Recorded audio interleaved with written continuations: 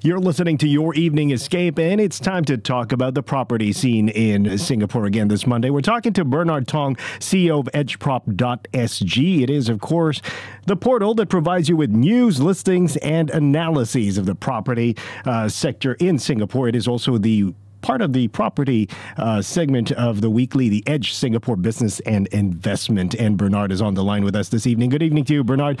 What's happening in the property market since last week? Good evening, Tim. I thought I would start off by giving an update on the latest project launch, the River Cove Residences. This is the only EC project to be launched this year. On the first day of sales, almost 80% of the total units were taken up, and the average price achieved was $965 PSF. Now, about 2 years ago, when Treasure Crest, which was another EC, was launched in Sengkang, it was launched at an average price of $742 PSF. So what this means is that the average price of River Cove Residences is actually 30% higher than Treasure Crest. And this also represents a record price for a new EC project launch. Okay, Bernard, so if these ECs are launching at almost $1,000 per square feet, what does it mean for private condo prices then? So generally, there's a 25% to 30% price gap between ECs and private condo projects in the same neighborhood. So with EC prices launch at close to $1,000 PSF, it's not surprising why the first new launch of a mass market project in the Tampines, the Tapestry, saw more than 300 units sold at an average price of $1,300 PSF. Now, it's because the prices are so high today that people are starting to think about alternatives. So the natural alternative to buying is actually renting. So we've seen co-living as an option. So basically, co-living is the sexier and more glamorous version of room rental. Okay, co-living then. How's that different from renting an apartment or just a room? Okay, so in co-living, you're not just renting a room or staying with random strangers. You're supposed to be part of a community. And in fact, tenants who are going to be sharing an apartment are matched based on things like hobbies, your interests, and your occupation.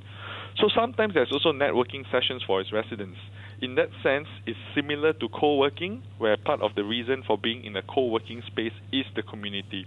So it also offers flexibility with a minimum of 3 months stay. So co-living is ideal for, say, expats who are new to Singapore, who do not want to be in hotel or service apartment, nor do they want to be tied down by the long-term 1 to 2 year lease. Okay, sounds sexy. So this co-living, I assume, is cheaper than just renting an apartment or a room from a landlord? No, not necessarily. No? Okay. So, for instance, Mamahome, a Shanghai-based company, and that's the name of the company, Mamahome. Yes, that's the actual name of the company. Recently showcased its fully furnished rental units at Alex Residences. So the common bedrooms have an asking rent of about $1,800 a month, while the master bedroom with ensuite bathroom is about $2,200 a month. So now you share living room, kitchen, and condo facilities. So now on the other hand, if you want to rent a one-bedroom whole unit at Alex Residences, you can find listings starting from about $2,700 a month on EdgeProp. And these are furnished units? Well, they could be furnished or partially furnished. Okay. So it ranges from $2,700 onwards. So what's in it for the landlord then? So the landlord, they get to enjoy, I believe, a higher rental rate. So for instance, you can find a 900 square feet, 3-bedroom condo at Alex Residences with an asking rent of about $3,800 a month. But for co-living, if you work out the math based on, say, 2 common bedrooms and 1 master bedroom, the total monthly rent that the landlord receives works out to be about $5,800. So now that's almost 50% higher. However, after deductions, which could include things like furnishing and third-party services, the net yield could be the same or perhaps slightly higher. Okay, so is this then like long-term, like Airbnb kind of rental or similar? Yeah, so it's similar to Airbnb, except that, well, firstly, Airbnb is illegal in Singapore. It is legal if it's more than 3 months, right? Correct.